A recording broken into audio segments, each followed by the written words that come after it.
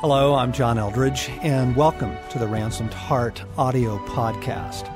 For more information on Ransomed Heart Ministries, our resources and events, please visit us online at www.ransomedheart.com. The key to this business is personal relationships. Dickie Fox. The late, great Dickie Fox, my mentor.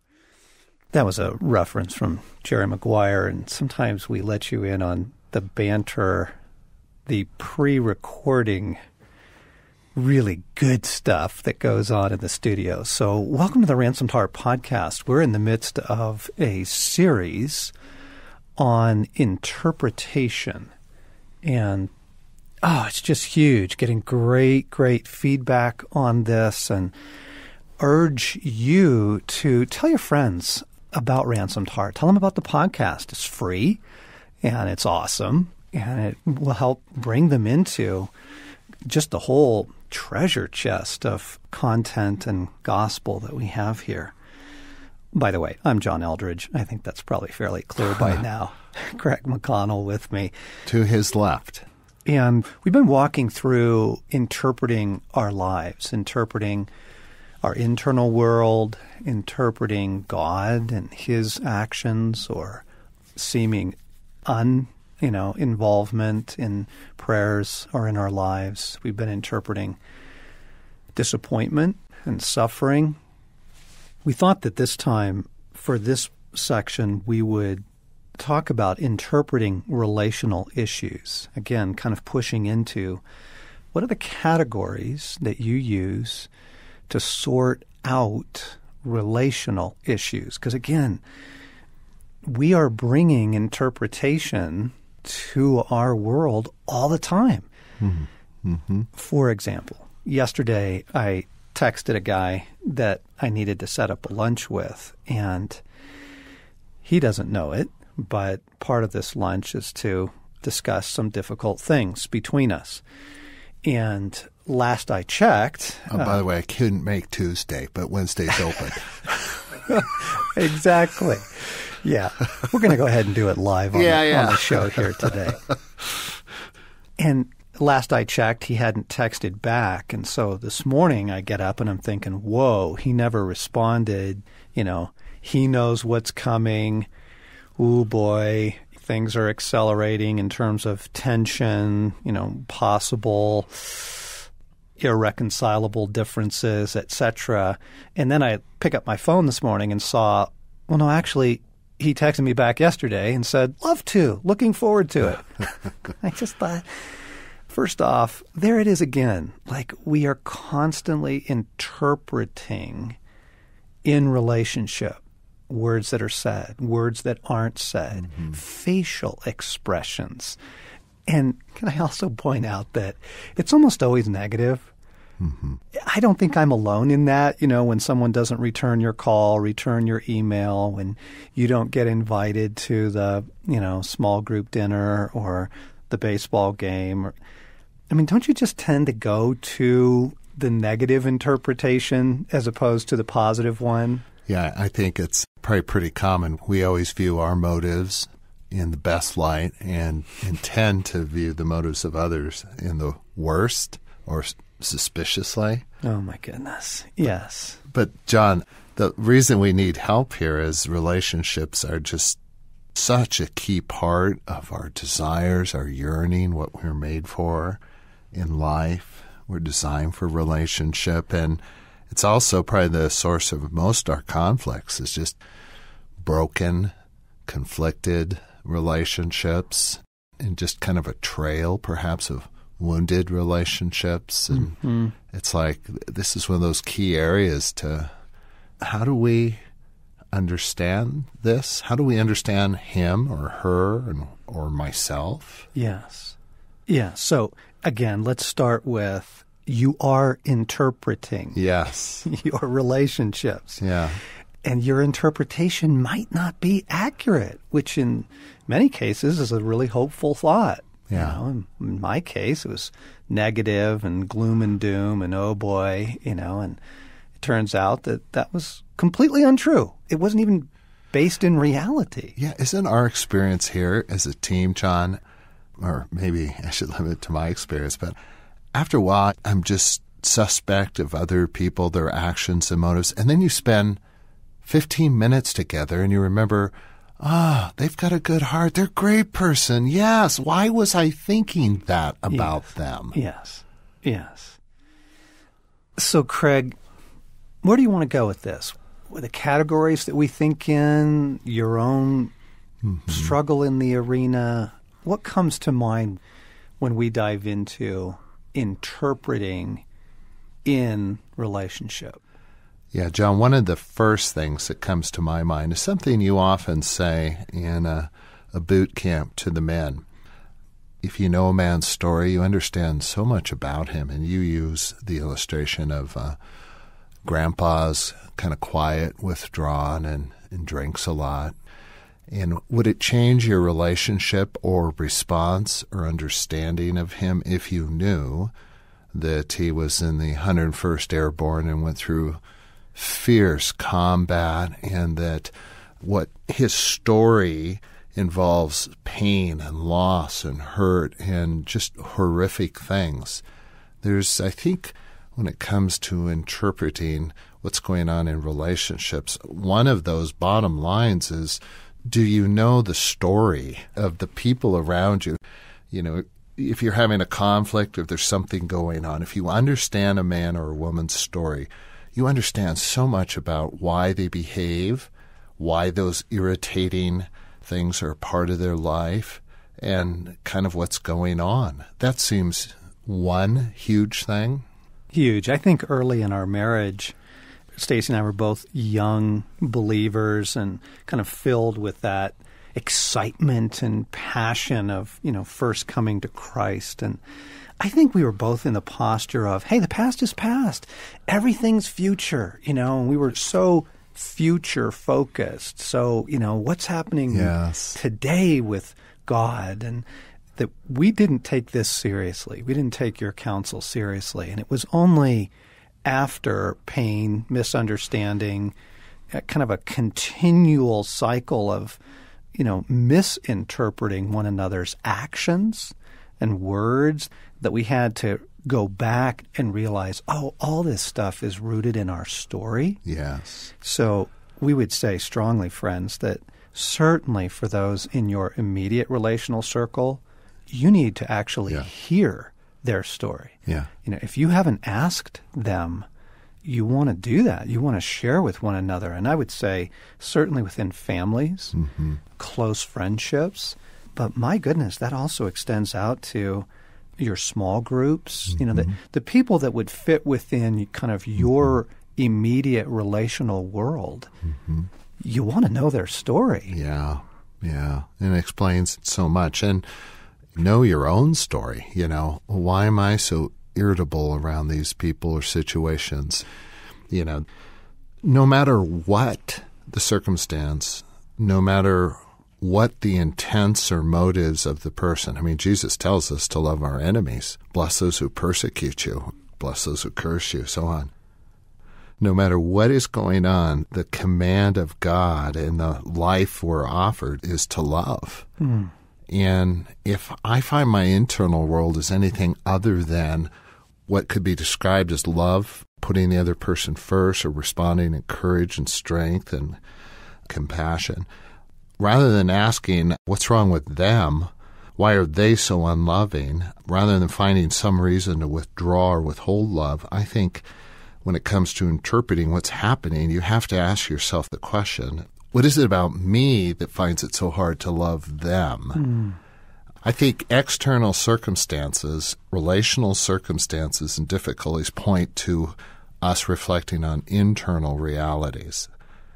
Yeah, that's huge. I noticed, again, kind of in my young years as a believer, these weren't categories that I thought in my 20s as a young man, but I did notice a pattern of not trusting and being pretty angry with older men.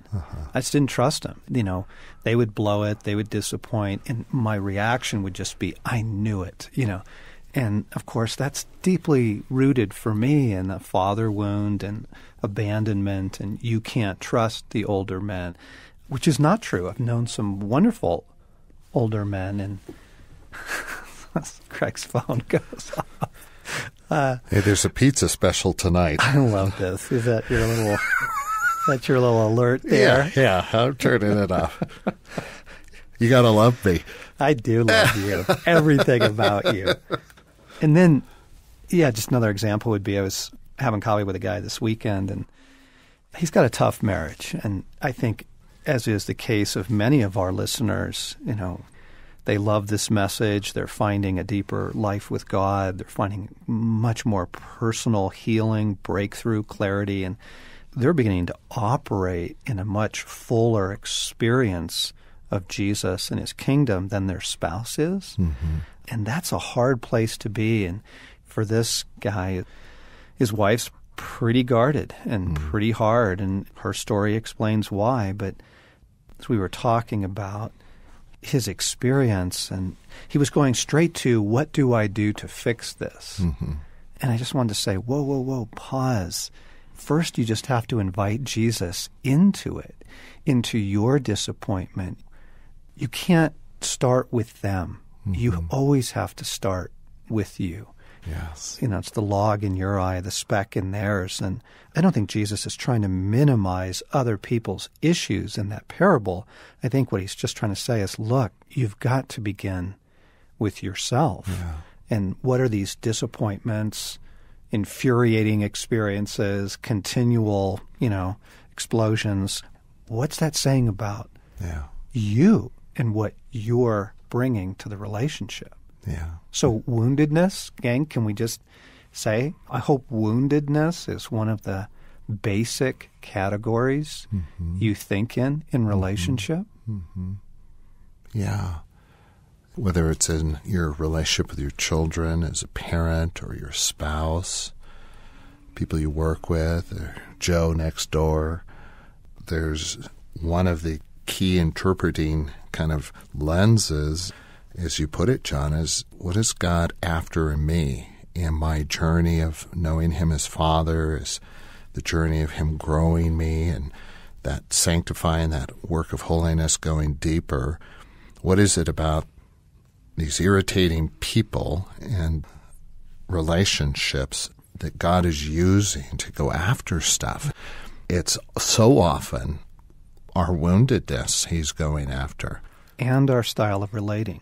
Because you need to keep in mind, friends, another category of interpretation is you have a style of relating and they have a style of relating.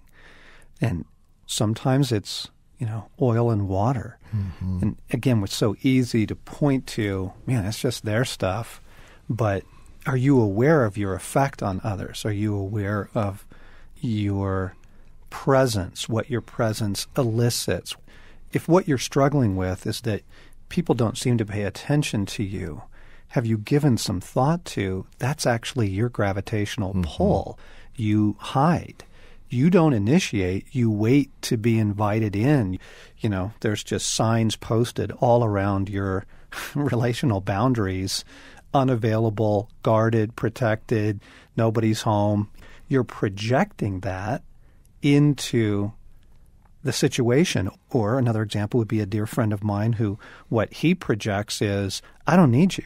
And this is a bright kid, and he's smart, and he's sharp, and he's moving fast, and he's, super gifted in his Christian community. And the persona that he brings into the situation is, I don't really need anything from you. Mm-hmm. And then he wonders why he doesn't get invited to Super Bowl parties and backpacking trips and that kind of thing. And it's, well, your relational style is sending a message. Yeah. What's the message? Yeah. What's the message your relational style is sending? Yeah.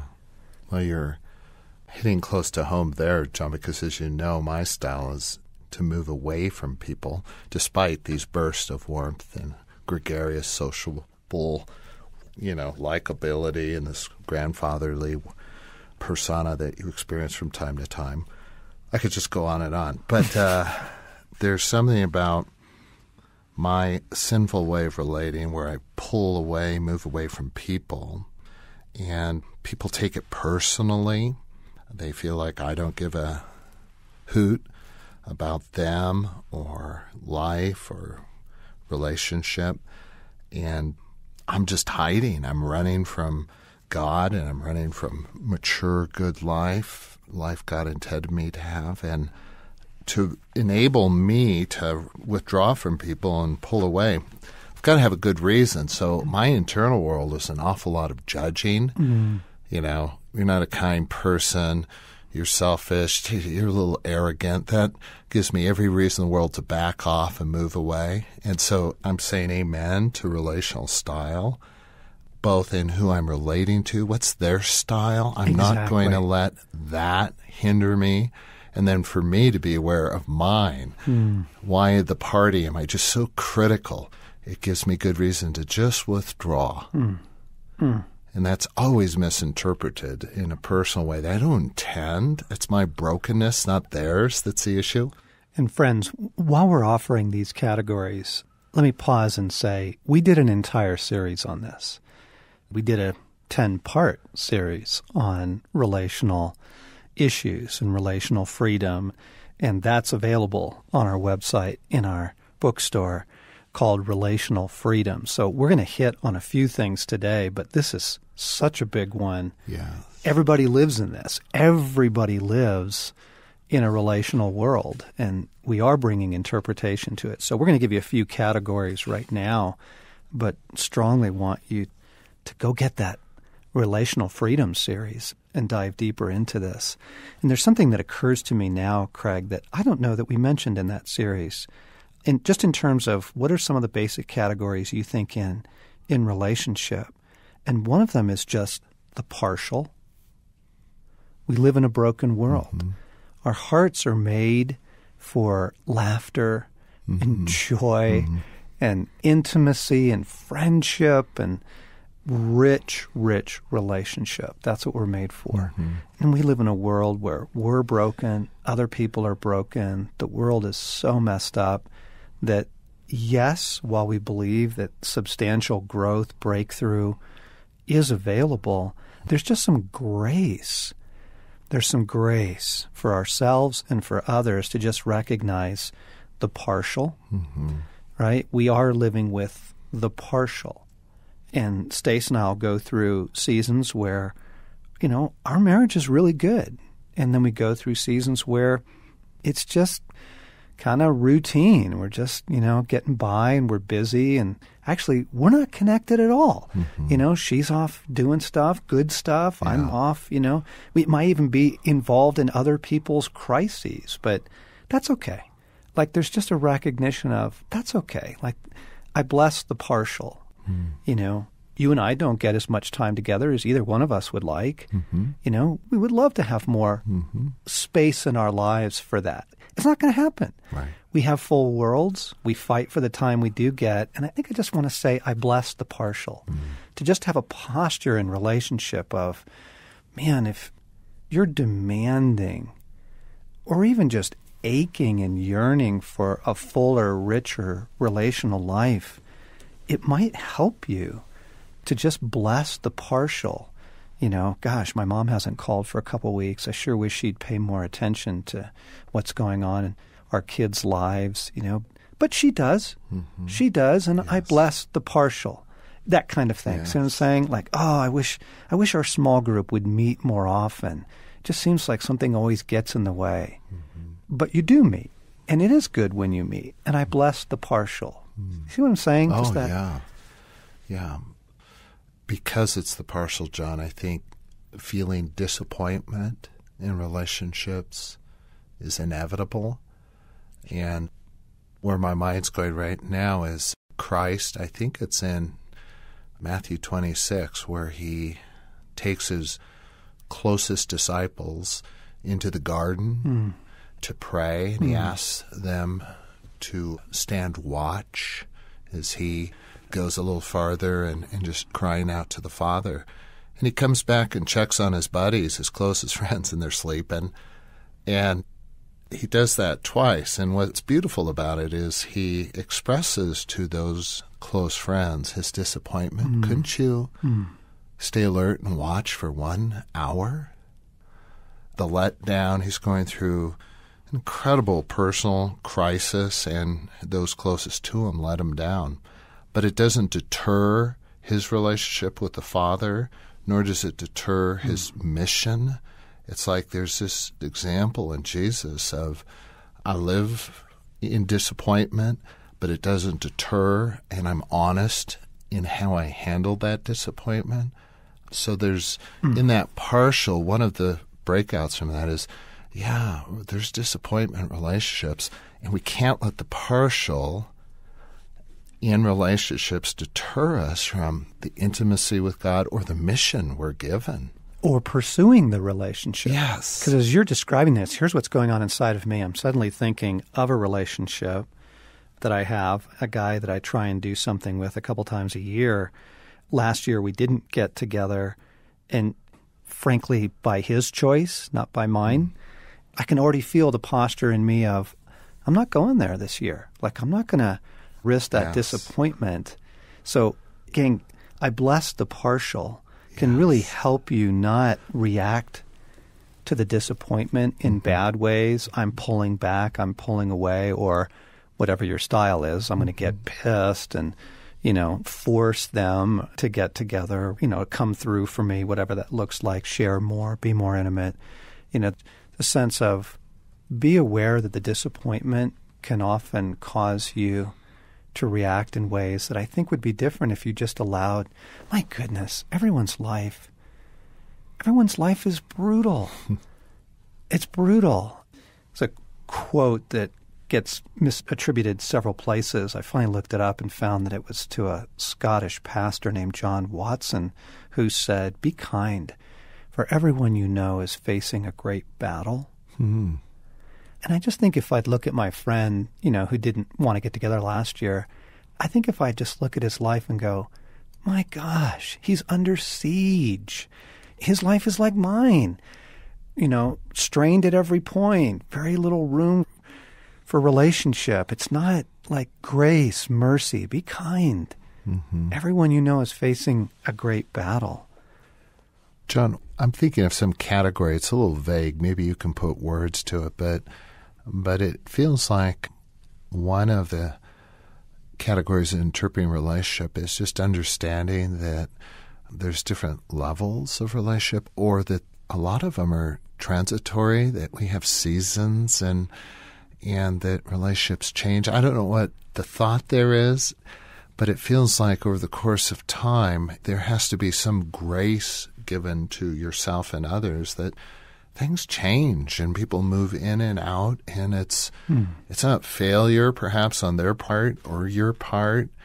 Do you know what I'm saying there? Oh, it's huge. I'm already thinking, just immediately went to some guilt that I still carry over a relationship with a guy who was a really great friend of mine in my 20s, into my 30s, but we haven't reached out to each other in years. I mean, I moved to a different state. He moved to a different state. We moved on in our careers.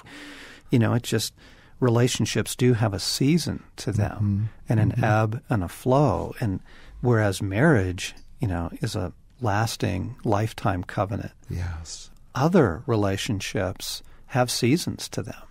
And some friendships aren't meant to last forever. That's okay. Some mentor relationships aren't meant to last forever. That's okay.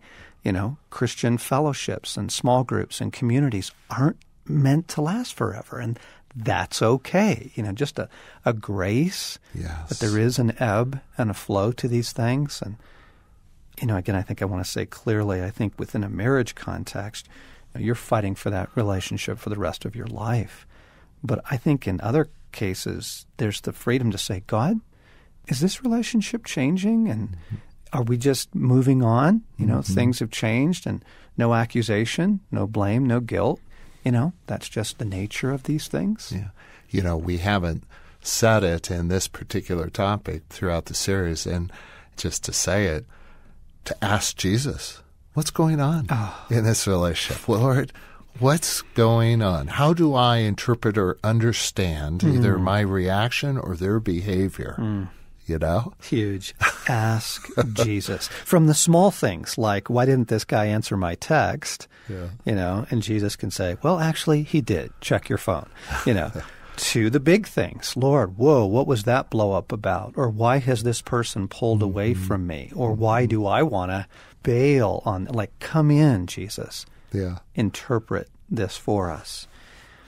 I don't think we can go much further, Craig, without naming the category of warfare as well. I mean, I continue to be just stunned at how little this category plays into people's interpretation of their world, the typical Christian especially, when it's just rife throughout Scripture. It's everywhere. But my goodness, what a help this is. What a blessing this is. This is a really, really helpful category to have the fact that, of course, your relationships are opposed. As you interpret things, is the enemy up to something here? Those very strong feelings that you have when so-and-so walks in the room, has it ever occurred to you that those feelings aren't even yours? Yeah. What an epiphany that can be. Oh, everything in you just wants to get irritated at so-and-so. What an amazing thought to hear from Jesus. Oh, actually, that's just the warfare set against them or against your relationship. Actually, that's not even real. That's not how you feel towards them. I mean, this is a big one. Yes. Gang, this one will provide a lot of relief, actually, if you'll allow for, as I interpret relationships, I've got to bring warfare into it. Yeah, I think it's just as we've said before, warfare, woundedness, sin, and just desire are just always intertwined with relational things. I long for something that I only get partially. The enemy is definitely involved in destroying. My woundedness works against the loving heart and actions I'd love to have. I mean, those are just key lenses. Especially, let me give you, for an example, pushback. When there's just something in you that says, I don't want to reach out to this person. I don't want to return their call. I don't want to return their email.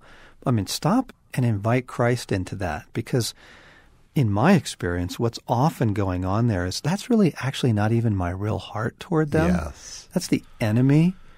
And oftentimes the reason is because some great redemption is coming, and so he's trying to just throw cold water on what feels like desire. Yes. When actually, if you could get that warfare off of you and let your true heart surface, you're like, actually, no, I love this person. Whoa, what's with the pushback? Well, the pushback isn't them, and it isn't you, right? It's the enemy. This is as old as the Garden of Eden. Divide and conquer. Yeah. And the enemy knows, separate us, and then he can wreak his havoc. Yeah. Remember, this is a while back, Lori shared that a couple wanted to have dinner with us, and just remember my first response is, it'd be hell. Dinner, at their house, right. Not the controls of a restaurant, and just that there's no way I'm going to spend 3 hours with this couple. I don't know how it happened. I think God intervened, but I actually paused and just said, oh, Lord Jesus. I was looking for Jesus for his siding with me, and there's something more useful for my evening than spending it with them. And I just remember say, Craig, what do you really want? What do you really want this evening? And I thought, to bring your kingdom, to reflect your heart, to be your man. And I just realized, okay, I'm in. Let's go. And it was just what you're saying. I mean, if God hadn't intervened or I hadn't turned to him, I'm not sure which that was, but I would have just been crotchety all evening, just resisting and fighting. And when my true desire wasn't to avoid something, it was to bring something. I don't know how often, I want to say 90% of the time, when it's something that God is actually in, I feel that. Yeah. trips I need to take, visiting people, weddings I'm invited to, or, just any variety of things, phone calls, da-da-da-da-da. If actually it's something that God is really in, the enemy almost always brings that, oh, really? So heads up, gang. Like, as you're interpreting your relational experience, heads up to the enemy. That person's warfare, yes, your warfare, and then just the warfare in between you, where the enemy was just trying to discourage, dismay, misinterpret. There's so many more categories to bring to this. I'm remembering Longfellow's line where he says, "We may meet a man and think him cold when he is merely sad." And we just misinterpreting people's cues to us, and we don't know what they're going through. And so ask Jesus. Ask Jesus. But before you come to conclusions, before you choose certain actions, before you just respond the way you kind of traditionally respond, like, Jesus, what's going on here? Help me understand this relationship. Typically, the fruit of that is almost immediate compassion. Now, yes, maybe some counsel, direction, and he may have, some guidance for you to pull back, or the season is ending, or no, push deeper, go after this person, or hey, this is warfare. Bring the cross of Christ against it. But ask Jesus in your interpretation of your world. Yeah. And again, we just want to say, we've got a phenomenal relational series. Correct. I enjoyed that one. Yeah. Killer. Yeah. I think the relational series, highly recommend, goes into a lot more. I think if the relational issues are marriage, I think Love and War is a great resource on that front too. Yeah, really good. So turn there. The relational series is called Relational Freedom, and that's an audio resource available on our website. And then Love and War is both a book and a video series. It would be really good to go through. We're going to hit a few more of these. We've got a few more subjects left in the series, and we'll be back with you next time. This is John Eldredge, Craig McConnell. You've been listening to the Ransomed Heart Podcast.